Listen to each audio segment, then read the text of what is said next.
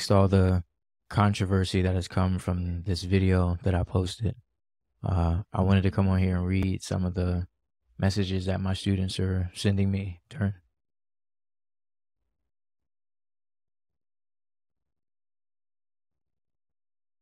some of the messages that they've been sending me.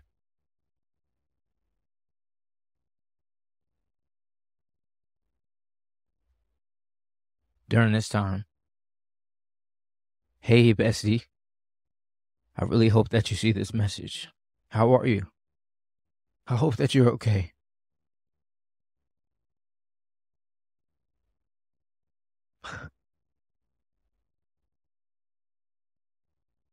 Our class misses you so much, and we really want you to know that we love you and we miss you so much and can't wait for you to come back.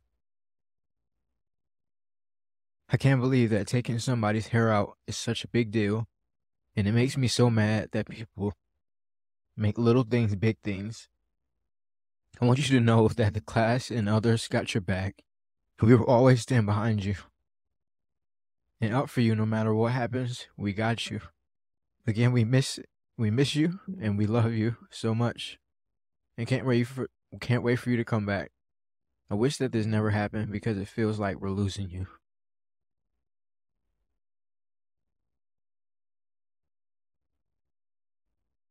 Come back soon. Don't be gone too long, because if you're not back by Monday, I know something's up. But anyways, I also made sure that the classroom was clean before we left. Love ya, missed ya. Love ya, miss ya, see you later. Hi, Mr. White. We've been seeing all this stuff going on, and so has your other former students, and I just want you to know that we're standing with you. I'm literally in my junior year of high school right now, and seeing all this, you were my and many others' favorite teacher. Many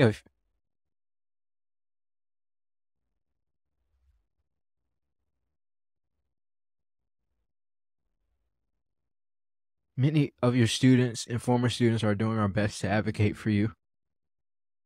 You're one of the few teachers that made me really feel like I had a voice and opinion. And not only that you made learning fun and encouraging, at the end of the day, some people won't understand that some adults genuinely have a good heart. And have a good heart when it comes to dealing with children. And that's probably never going to change, but we know parents, staff, etc.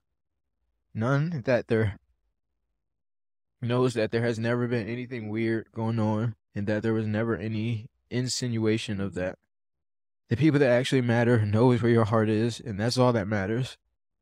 During COVID, you quite literally helped me through my 8th grade year by just being an adult I knew I could go to if I was having any problems. Continue being you, and don't let anyone change that.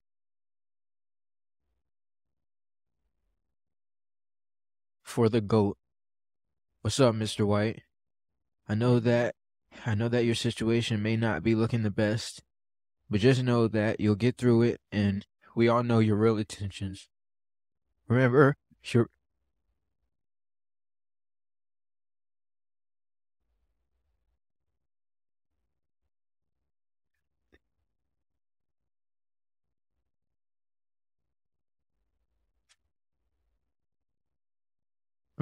Bruce Lee quote. Remember your Bruce Lee quote. Can't wait for your return. P.S. Your Air Maxes are in the boys' locker room. I seen them today after practice, and I didn't know what to do with them, so I just put them in there. My Bruce Lee quote is, if you have an emotional reaction to anything someone says or does to you, means that person can control you, and you should not be controlled by anyone.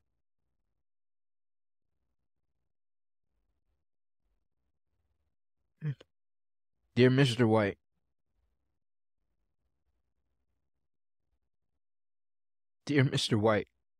we hope that you're doing well during these tough times. We wanted to let you know that we appreciate you as a teacher, as our teacher, and we hope the best for you in your future. We hope you come back, and we want you to keep your head up. Like Tupac said, in appreciation of you, we cleaned up your class. Thank you for all that you do for us. Don't listen to those haters. We love you, Mr. White. Lock in before we tweak out.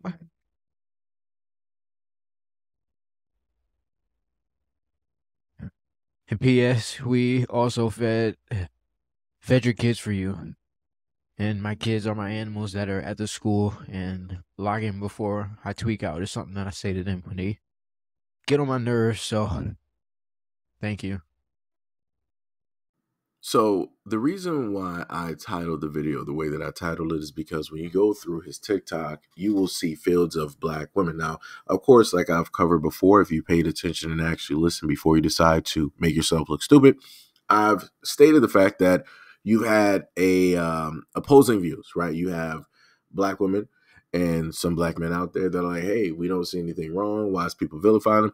And then again, you have on the other side, black men and black women that want to sit up there and call him everything negative directly under the sun and state that they can see this and they can see that and they got all of this proof. And even though they don't have anything, they don't got zero.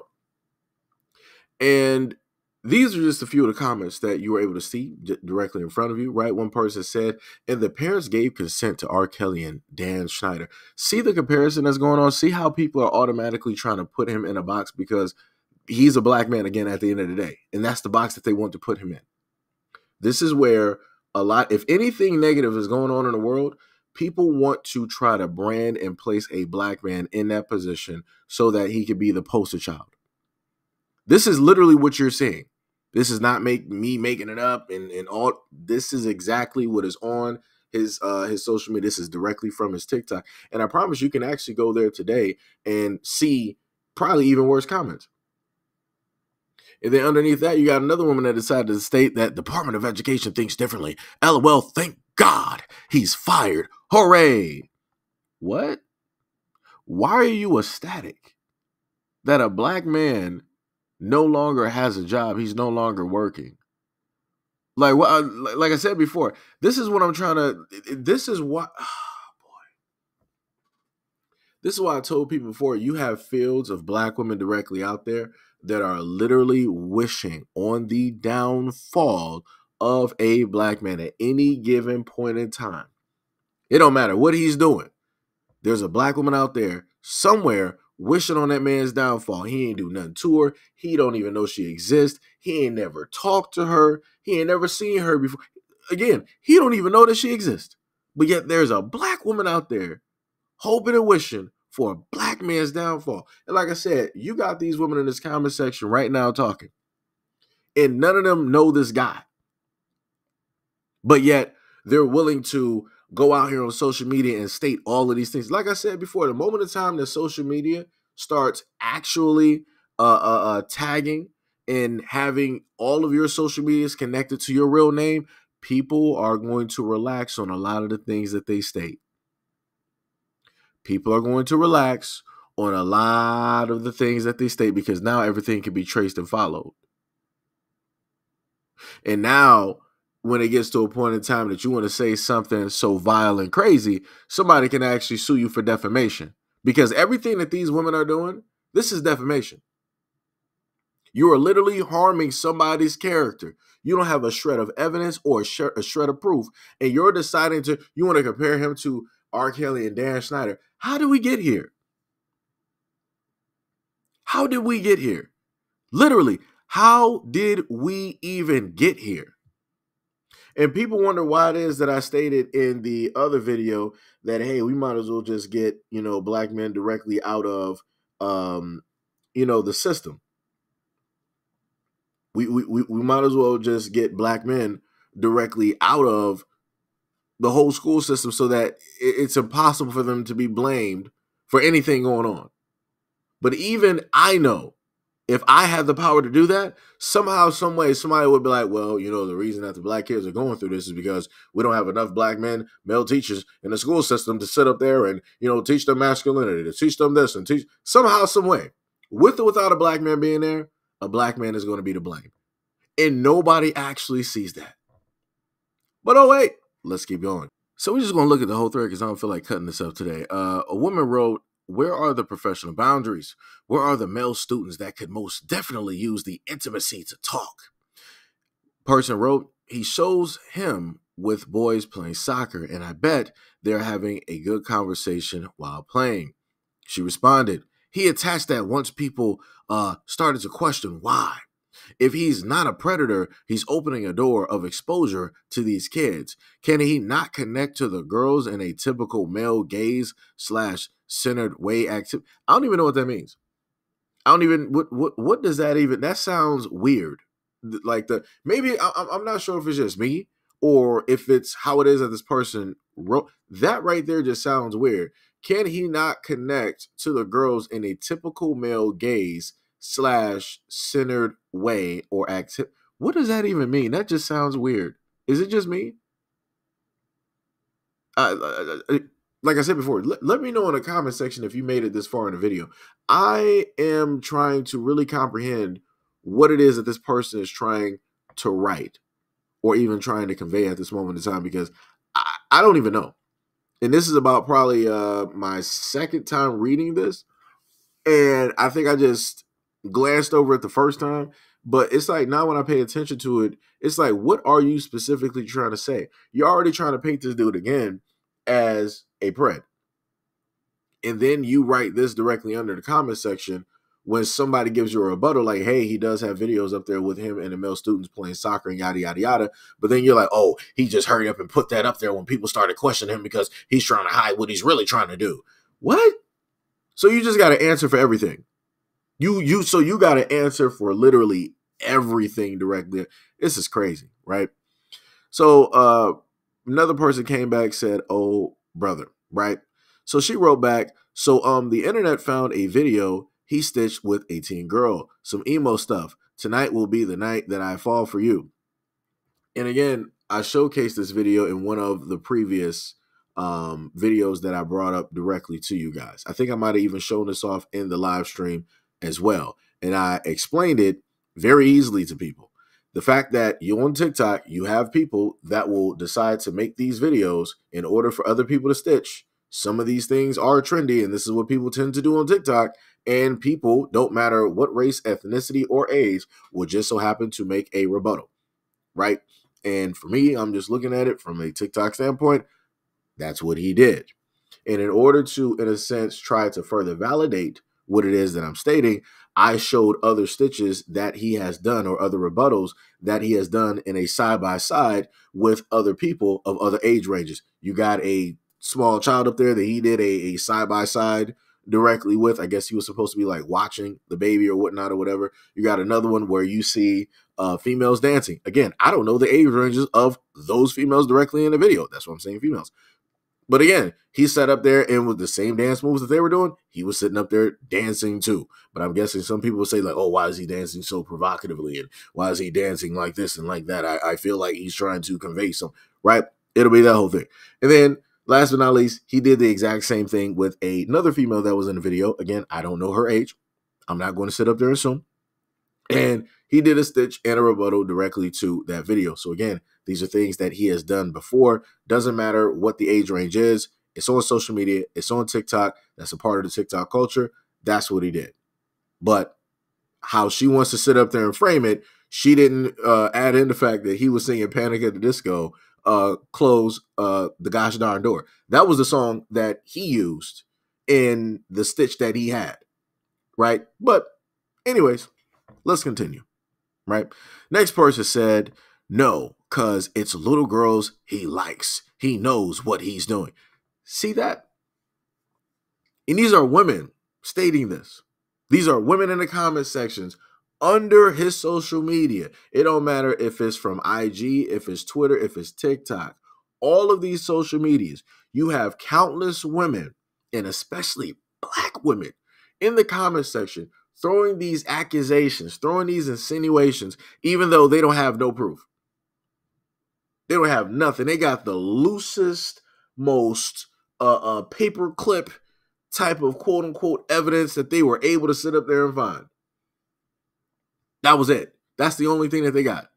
So, mind you, he has countless videos up there with him in the classroom with the students. He has countless videos up there of just him in an empty classroom, just sitting up there doing videos. Countless videos of him just with his dog, or him just talking directly to the screen, or whatnot, whatever, or him just reacting to other things on social media or on TikTok. Like, it's crazy how a lot of people want to pick and choose when a person is quote unquote innocent and when a person is quote unquote guilty. But in a court of public opinion, even when a person has very valid proof, concrete evidence, people will still sit up there and say you're guilty. As long as you're black, you're always guilty. That's in a sense what I'm getting from this, right? So this is where we are at this moment in time, right? We got another black woman here. She said, "Let's stir the pot, remember?" Right? With the dead emoji, laughing out loud. Consider it stirred, right? Somebody else stated, right? Ask to be clocked and you shall receive. Another person, boy, bye. Have some respect. He's done nothing wrong. Another person, Ashley Smith, said, he's done nothing wrong, but groomed children and lost his job because of it. I mean, you don't lose your job because you do everything correct, right? So again, you have all of these assumptions directly out there amongst the one person that is defending this man. You have all of these other people there that want to see the downfall. They're laughing and they're smiling directly at everything that's taking place. But yet these same exact people don't seemingly have this energy when we talk about female teachers actually going after their sons, their nephews, their nieces. Nothing. None of the same energy where these people are laughing like, oh, yeah, you lost your job. Yeah, yeah, yeah. This person needs to be in prison. Yeah. You don't never see these people. And like I said, that's been, I've noticed that for years because I've consistently covered stories where teachers have done nefarious things when it deals with students. In a lot of those cases that I've covered those videos, you don't get a lot of people that want to comment. You don't get a lot of people that want to magically boast and have a voice and say this and say, don't want to say none of that. But the moment in time, like I said before, that the image of the supposed individual that is a perpetrator is black, oh, it's over. It's over. Like, they want your career gone. They don't want you to ever teach again. They don't want you to pretty much even exist. Like, I've literally gone through, again, 3 different platforms, and I've watched black people do their best to try to insinuate and tear this black man down with not a shred of evidence at all.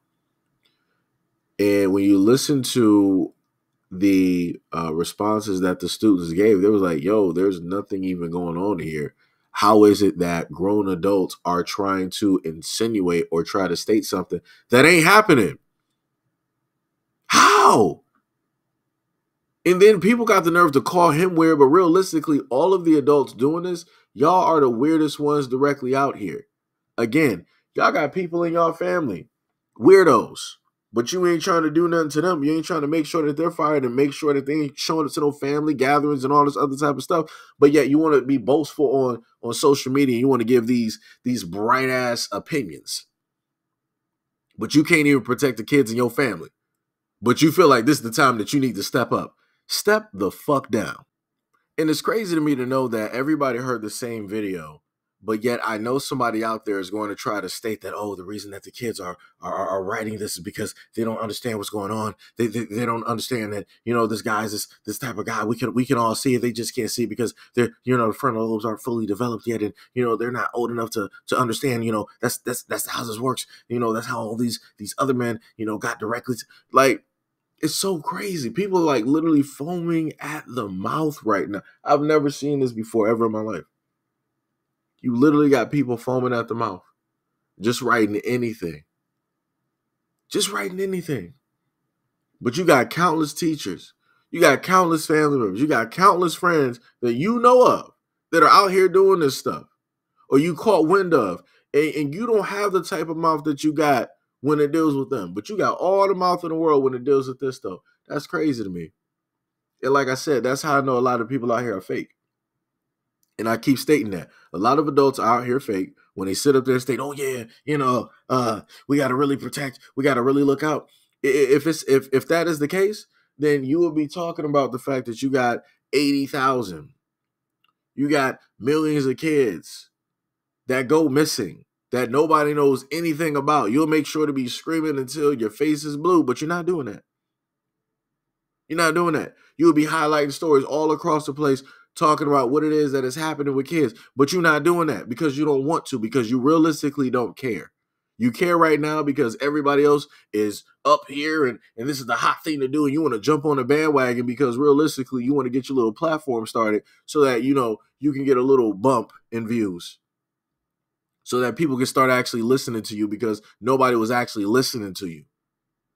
Because when I look through a lot of these profiles and want to talk about this dude, I notice that these other people got videos, but they don't got a lot of views. They don't got a lot of engagement. I noticed that. It's the same thing that people like to do on Twitter. They want to, say something crazy, controversial, so that they can have people look at their profiles and start to engage in their videos and yada, yada, yada. Like I said, I've seen it before. I know how this whole circus basically works. But it's crazy that you're willing to do this at the detriment and destruction of a whole nother human being who has not shown any shred of evidence of doing anything nefarious or criminal minded at all. But yet you got the students sitting up here stating how much they love this teacher, how much this teacher means to them, how this teacher has really looked out and helped them out, and how this teacher is like the best thing in their lives, and why it is that they're even still in school. It's crazy. So crazy. But, like I said before, it is what it is. Destruction of a black man 101. And even if it comes to a point in time where there is complete 1000% evidence of what everybody can see, that nothing has happened, that nothing was going on, you're still going to have people in the background stating that, oh no, something is still up. I know I'm right. I just have to prove it. There's something that people are missing, something that's getting swept under the rug. I know this, I know this, I know this, right? You're still going to have people hoping, even when a person is proven to be innocent, you still got people hoping that they're right. They still want to be right. Because like I told you guys before, everybody wants to be right, but nobody wants to be wrong. And that's the problem that we have.